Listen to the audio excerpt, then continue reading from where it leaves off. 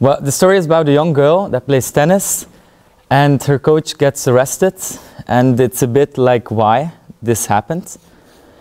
And what the other I want to really highlight, the title is Umpire, which is actually a term for a referee in sports such as baseball, cricket, and tennis. And I really like this title because it's a nice word.